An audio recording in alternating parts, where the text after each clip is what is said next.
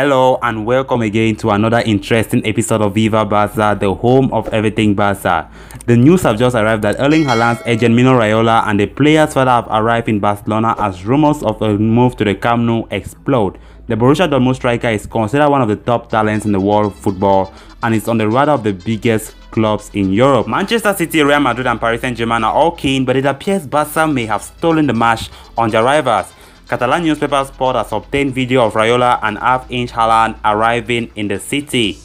The pair were then whisked away in a car, but what the paper claims to be aids to President Laporta. Haaland is believed to have a £68 million release clause in his contract, but that doesn't become active until the summer of 2022. It therefore makes sense for Dortmund to sell this summer when they can set any price they like. Haaland wouldn't come cheap for Barcelona, but his signing could help convince club legend Lionel Messi to remain at the Camp Nou. Agent Raiola is a shrewd and tough operator though, and it's sure to want to speak to other clubs before any deal is agreed. According to Sky Italia's Fabrizio Romano, he had talks with Dortmund earlier this week before flying to Barcelona. So can this be a sign that things are somehow favoring Barcelona when it comes to signing Haaland over the other top European clubs who have been linked with him over the past couple of months?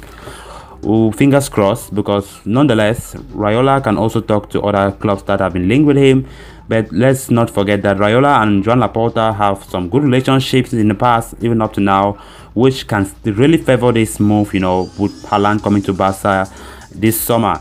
So nonetheless, that will be good, and it will be a very big transfer boost, and especially for the team, and especially for Messi, who have been linked with Man City and Paris Saint-Germain.